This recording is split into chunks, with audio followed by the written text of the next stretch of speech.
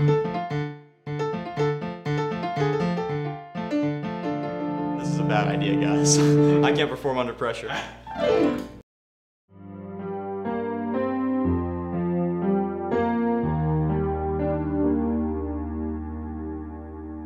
Hello everybody, my name is Ryan Owens. I'm part of Chog Theater Troupe, and I've had the honor of playing Frank Behrens in Remember the Light, as well as being able to compose the majority of the score. My musical background is I've been taking piano for a very long time. You know, I've been classically trained as a pianist, but I've never really done any music production, anything like this. I've never done anything like this.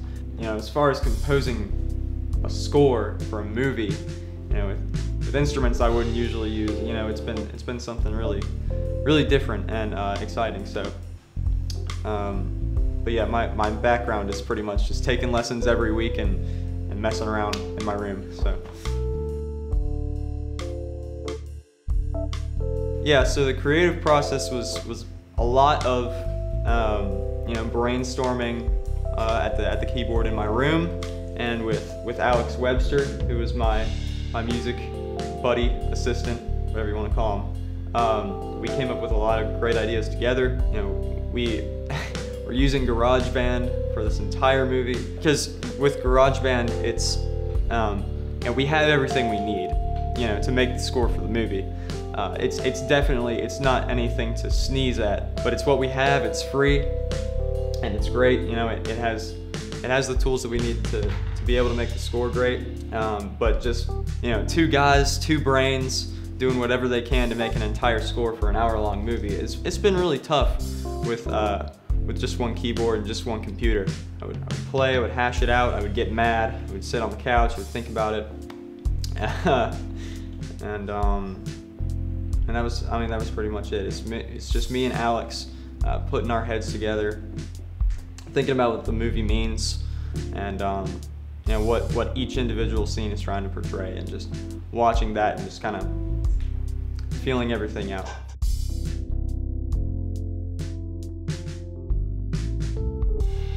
Susie's theme is supposed to be very uplifting, but also a little bit mysterious at the same time. It portrays, you know, Susie's a very upbeat and lively character, and so we tried to portray that in the music, but also,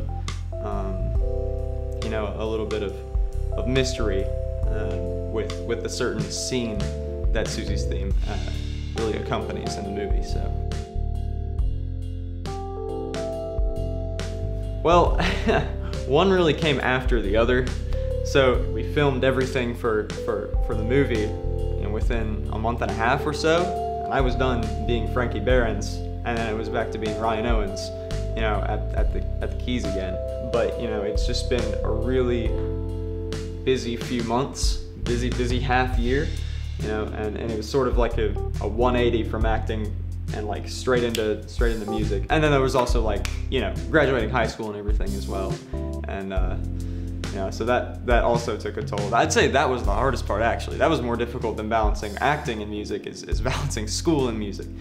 You know, it was definitely a test of my time management and my you know, my willpower to get this thing done. So.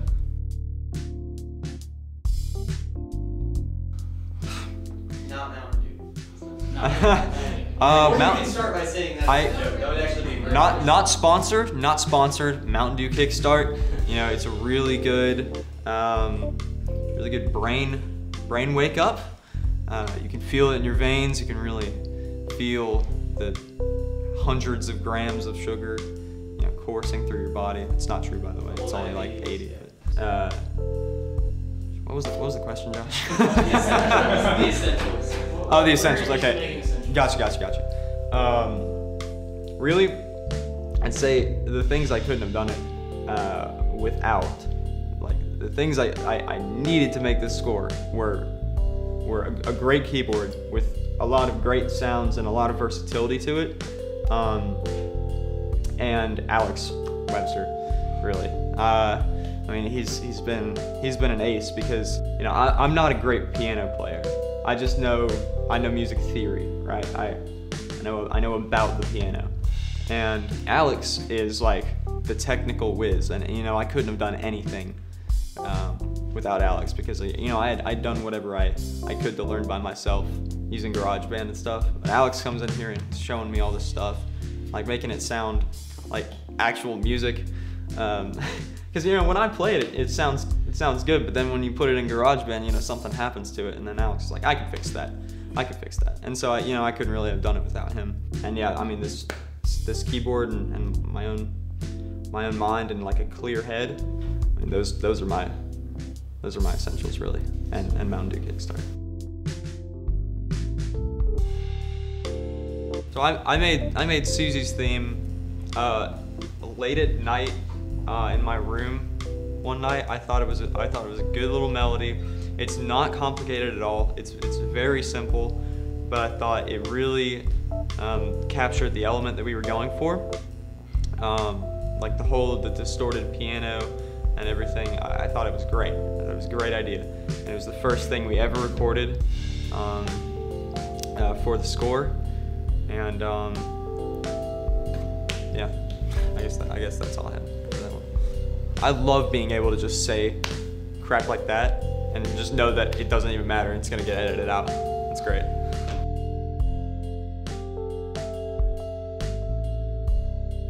So I'm used to making pop beats, you know, alone by myself, just, you know, for my own enjoyment. That's what I love to do. And making music for a score has been entirely different. I've come at it from a whole new angle. And like, okay, so instead of just playing what I feel, you know, what goes on in my own head, I've got to look at the movie and what it's saying and write something, you know, that I didn't, you know, the meaning didn't come from me. It came from, you know, the writer of the movie, Austin Scarborough. And so, you know, I have to. It's just very different. It's a very different element, you know. And it also involves a lot of different techniques, like time stamping, having to worry about, you know, how exactly music is going to fit into certain places. Whereas when you're doing things on your own, it just kind of flows. But you know, it's been a huge learning experience, and I'm very thankful for the opportunity to get to do something like this. I hope to do it again. You know, this is something that I'm definitely looking into doing for a long time, and I really enjoyed it. And so I can't wait to, you know, get a bigger team, get a lot of minds working on projects like Remember the Light again. Microphone. You're good, don't worry.